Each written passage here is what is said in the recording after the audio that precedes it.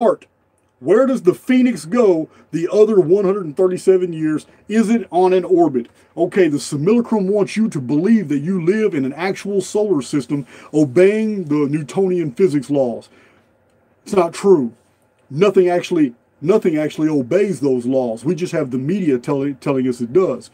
What we have is a genuine problem. Like in the 1890s and early 20th century, we had scientists putting out reports that they had done experiments and they had taken photos of the sky and heavens from opposite hemispheres of the world in June, then waited till December and did it again.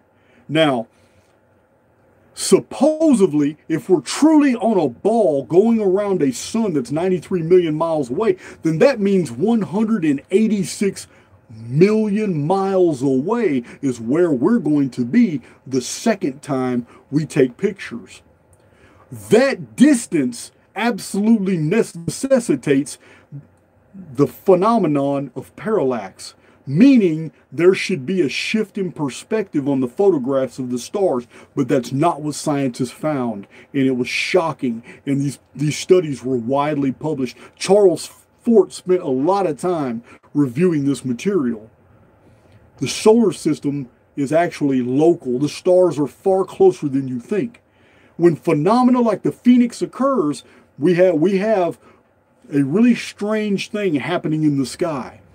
We have what's called variable star activity. All the variable stars in the sky, which is a minority, there's not a lot of them compared to the fixed stars, the variable stars increase and decrease their magnitudes, and scientists don't know why. Variable stars are red. They're scattered throughout the heavens, but they're not hard to find. These are the ones that are always twinkling. But when the Phoenix occurs, variable stars go into overdrive. They're firing off all at the exact same time. In my paradigm, we are living in a controlled holography. The Phoenix has never gone anywhere because it never came from anywhere. This is all simulated. We're like in a Dyson shell where the sky is a projection.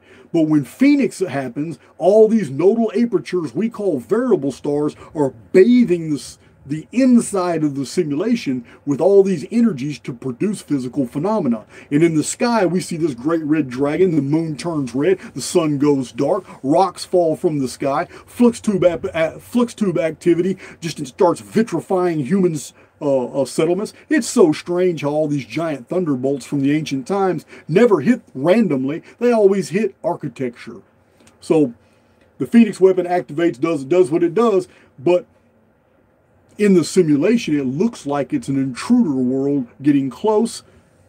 In transit, it passes over the surface of the sun, darkening the world, and then it disappears. But that's all holography. That's all coding. It's not really happening. This is a copy of a real universe. But everything in the sky is simulated. Even the motion of our world, while I'm sitting in this chair, I'm not moving 1,001 miles per hour. That's the Newtonian model, where the world is spinning like a top. I'm not moving at all. Now, I'm not a flat earther either. And I've been through this many, many, many times. Because flat earth is perfectly explainable in the phenomena of simulation theory. But Jay Hart, is a very good question. I don't believe anything is coming from anywhere and then departing. I believe it's always been here. I believe that all phenomena generated in the sky is done locally. It's all here.